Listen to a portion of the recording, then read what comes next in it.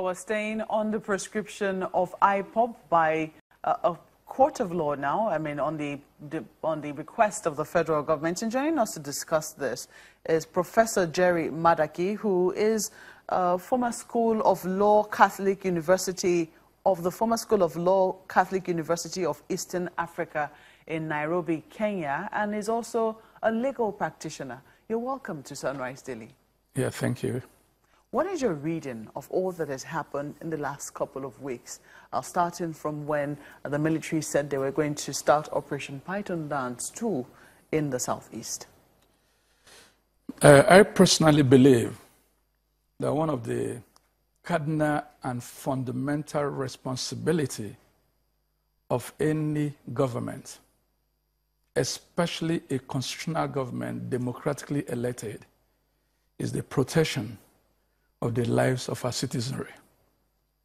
If that be the case, government will do everything within the ambit of the law to ensure that every citizen of Nigeria and all persons lawfully resident in Nigeria will go about their normal duties in exercise of their basic fundamental rights and freedom without molestation or without threat or intimidation from any person, no matter how highly placed or lowly placed. And IPOB, the independent peoples of Biafra, if I'm right. Indigenous. The indigenous people of Biafra. And I think that appellation indigenous under international law or classification is wrong. But by their pronouncement, by their activities, having arrogated unto themselves powers which they do not possess, declaring public holidays, so to say, stay-at-home order, declaring that there will not be election, is obviously they constitute threat, not only to our national security, but threat to the lives and property of every individual. And I think government will be shaken in her responsibility if nothing is done about it. So I personally believe, and I also believe that I am supported by the position of the law, that the federal government acted properly and timeously in tagging IPOB as a terrorist organization and further proscribing the organization in exercise of the power vested on the federal government. A lot of people agree that the methods of IPOB, I mean, were definitely very questionable in terms of how it, and they say what he's done, I mean, what they did was wrong. But then they also question, you say that what the federal government has been done within the ambits of law. But they argue that no, that what the federal government has done is not quite lawful and hasn't really followed the rule of law. Well, because I am not privy to that view, I will not know under which law such argument is based or hinged. Let's start from Section 218 of the Constitution, talking about the role of the military to come in and help in civilian duties, I mean, to help quell an insurrection, for instance. They say that the definition of an insurrection was not quite met in this instance. Do you agree with them? No, I don't agree with them. First and foremost, I personally, at this stage, see IPOB as a combatant organization. Even though they never carried arms, at least not in the open when we saw them? Even though we don't see them on the streets with arms, but do not forget that the president of Nigeria has available to him all the security apparatus that gives him security reports, as they call it, on a daily basis. Do not forget that in the last couple of months in this country, we've had cases of seizures of container loads of various forms of arms, including rocket-propelled grenades, including assault rifles, including pump actions, as the case may be. Which we have not been told has been linked to IPOB. Which we have not been told has been linked to IPOB. But personally, the way and manner, because for you to determine whether these persons are involved either in armed combat, or it's a combatant organization, is their modus operandi. And I personally believe that, as a matter of fact, even without outrightly saying so, IPOB is as good as having declared a war on the Federal Republic of Nigeria. And I personally believe no responsible government would jettison her responsibility, to deal with such situation with a view of granting, with a view of the greater majority enjoying their freedoms as enshrined in the Nigerian Constitution and other laws applicable in Nigeria under international conventions, and as the case may be.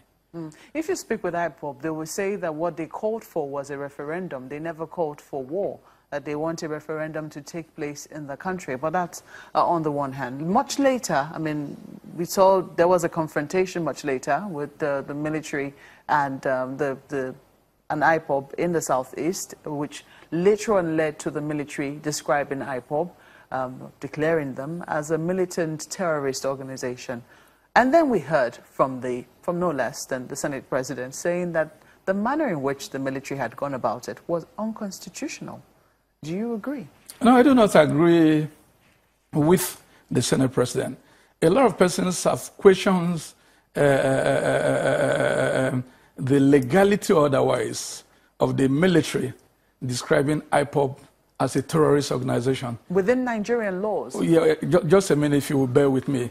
In the first instance, what is the definition of whom a terrorist is?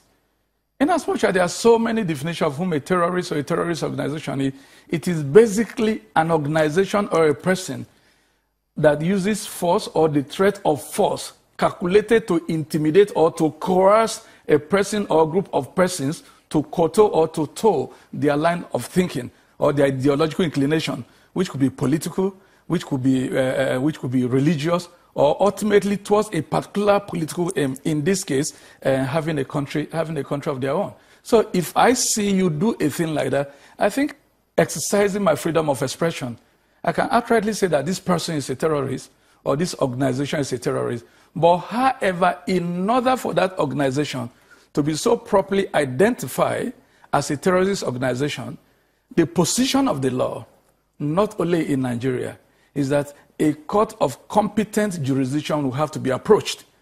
And under Section 2 of the Terrorism Prevention Act of Nigeria 2011, and as amended in 2013, the Attorney General can approach the court with an application that these are the evidence and place the fact before the court that classify this organization as a terrorist organization and consequently proscribe the organization. And that is what has been done with the consent and acquiescence of the President of the Federal Republic of Nigeria. And I think it is proper, and I think it is timely. You don't think it was horrid? No, it was not in any way horrid, because we must learn from our mistakes. For instance, Boko Haram actually started around 2001.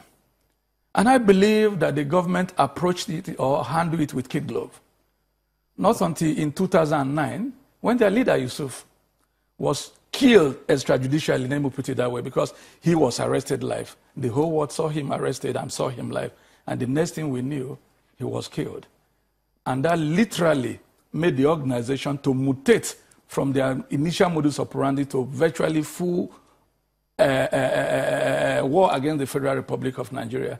We do not have to wait. And when I say we, I talk as a Nigerian who has a stake in Project Nigeria. We do not have to wait for the crisis orchestrated by IPOB in the eastern section of this country to mutate to something of such dimensions that we can no longer handle before action is taken. The life of one person is as important as the life of thousands of persons.